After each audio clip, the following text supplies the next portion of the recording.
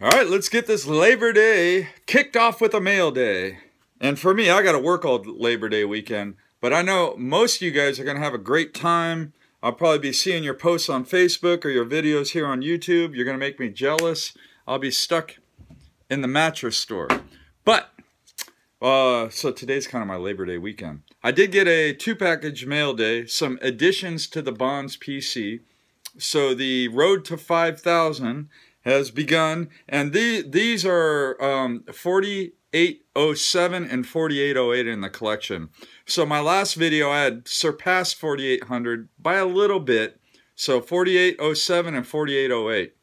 So the first one is this Leaf Limited Star Factor, beautiful card there.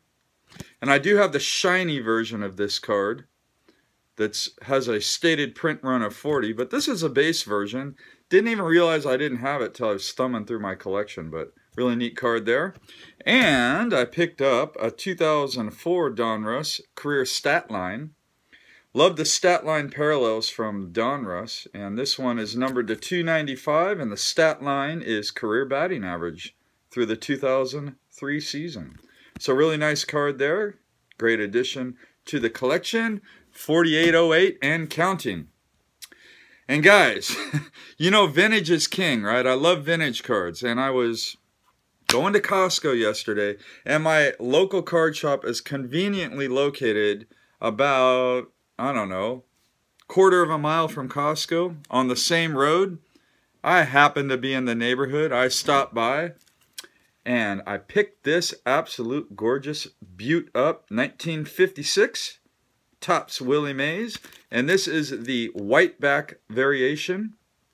It's a little bit tougher to find. I was on the phone with Snoop last night. We were talking about this card and talking about the different back variations on 56 Topps, and card number 101 through 180, the white back variation, have a little bit of a premium. They're a little tougher to find, but on cards 1 through 100, the grayback variations are tougher to find. So just kind of an interesting side note for all you vintage collectors. This is in the GIA slab, or GAI slab. I'm not sure what I'm going to do with this. I called my buddy from Cali. Joey brings it. We discussed a long time on whether I should send this into PSA. So it's something that I am considering doing. And if I do that, I'll do that through, I'll send it to Joey. So we'll see what happens with that. And maybe you'll see an update on this card in the future. But for now, it's in this neat bootlegged slab. Great looking card. Graded a 3.5. And you know what? Look at how crisp and clean this card is. I think that it would probably easily cross grade to a PSA 3. I'm pretty confident of that. So it's just a nice example of a 56 Willie Mays.